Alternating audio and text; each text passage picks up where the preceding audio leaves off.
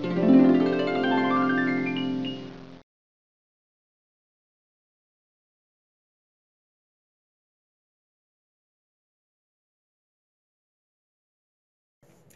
everybody, it's Uncle Doug coming to you again from one of the ministry houses here with Fellowship of the Martyrs. And I'm adjusting the camera a little bit here. It's been a lot of warfare lately. A lot of warfare. It's been really tough. And it seems to be something that's happening all over because I'm hearing it from people from all over. And got several videos in the can, or at least in my head, that we need to do for you here shortly. But let me close this window here. It's distracted me. There you go.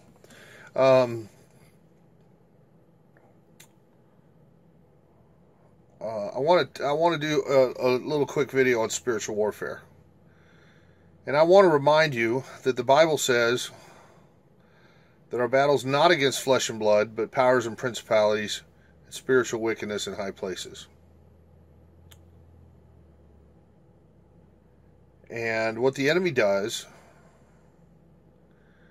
is mess with the people close to you so that they'll mess with you, so that you'll be mad at them, at the person, and then you will grieve the Holy Spirit because you lose your peace. You get angry, full of unforgiveness, resentment, hurts, or whatever. The spirit of offense comes in. Then you're angry at that person. You have disobeyed the command to love like Christ loves you. You disobeyed the command to rejoice in all things. The enemy wins. They brought division in relationships. They got you to sin. They used the other person's mouth to cause offense. And so that person sinned.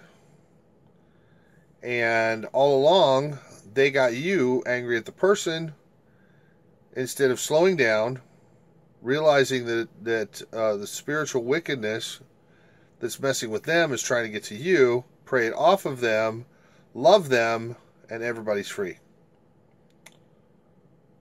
They are always aiming for a win-win-win for them. That is, they'll attack that other person attacks you, you attack that person, the demon wins. And because then the demon attacks you too. How dare they talk to me that way? Who are they to say these kind of things to me? Don't they know, blah, blah, blah, blah, whatever. It's playing to your pride, playing to your unforgiveness, your resentment, building a spirit of offense, causes damage in relationship, stresses you out, stresses the other person out, and then they probably whisper something like, God's rejected you for acting like this. How could God ever love you if you're so wicked? And, whatever. Convince you to pass judgment on that other person because they had a weak moment where the devil got to them, whispered through them, and messed with you.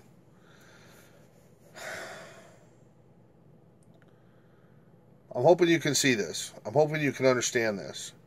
The Bible is clear. Our battle is not against flesh and blood. So it's not against flesh and blood. So our battle does not need to happen with our tongues attacking that other person, and certainly not physically, and certainly not, strapping on a bomb and getting on a bus. That's exactly the wrong kind of way to do spiritual warfare. Those aren't martyrs. Those are murderers.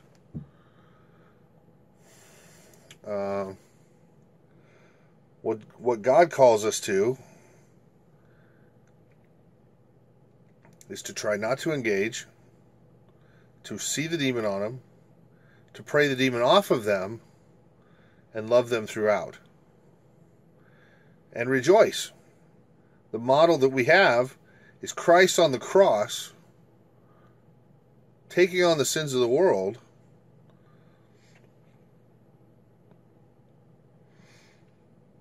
asking the Lord to forgive them, they don't know what they're doing. Now, was he talking about 2 or 3 Roman guards standing the cross up, or trying to give him some sour wine, or was he talking about the whole crowd there that was yelling at him? Was he talking about his mother, who was weeping because she must have heard wrong about this being the Messiah, because he's about to be killed and her faith is eroding? Was he talking about Peter, who just denied him? Was he talking about all of us that are so quick to deny him when it's convenient? I think none of us know what we're doing. And I think we're all stupid ants, and I think his prayer was to forgive us, because none of us know what we're doing.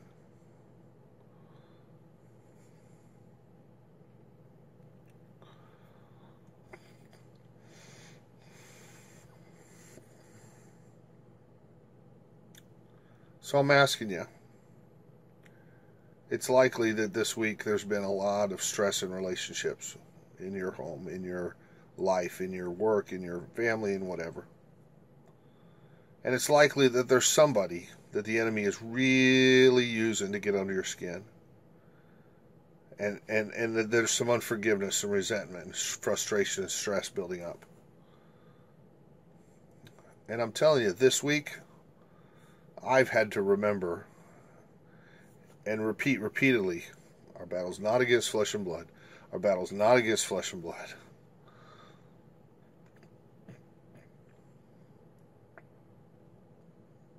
So that I remember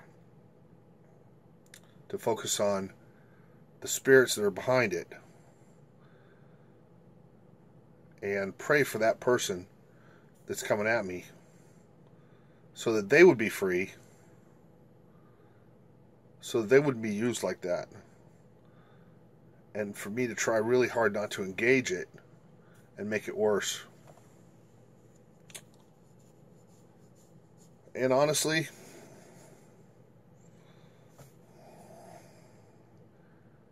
our enemy is very sneaky, very determined,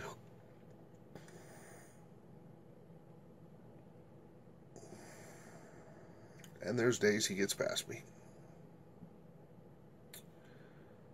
And I respond in the flesh, or I get tacky, or short with somebody, or frustrated, or whatever.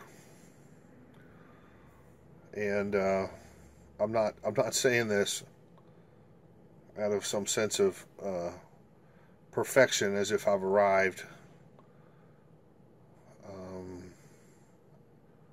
I say it more like Paul, that I know the right thing to do,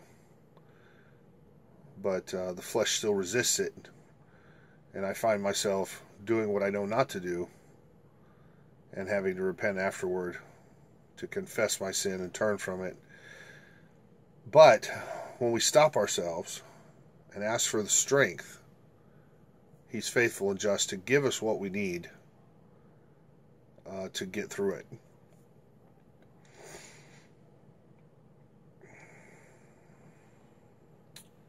So I pray that you would just slow down. The enemy always wants to speed everything up. Conversation is going faster, till that train has left the station going 100 miles an hour, and it's real hard to stop it then. You know, you're in full-blown panic attack. You're seeing red. You just hit the gas and run your husband over. But if you realize, God never is going to say, okay, now's the time to panic. He's probably going to say something like, shut up, slow down, leave him to me, I got this, I'll take care of it, don't say that, or something else. So it's helpful when I remember that my dad makes time. And if a decision takes a little longer to decide what to do, that's okay. He'll make more time. But what I don't want to do is knee-jerk make a decision out of the flesh, respond to somebody just out of the flesh, instead of trying to be careful, trying to take it slow, trying to listen to the Lord. Excuse me. And respond appropriately. Anyway, I want to keep this short. God bless you. This is just the word for today. Is remember that we're not fighting people, we're fighting spirits.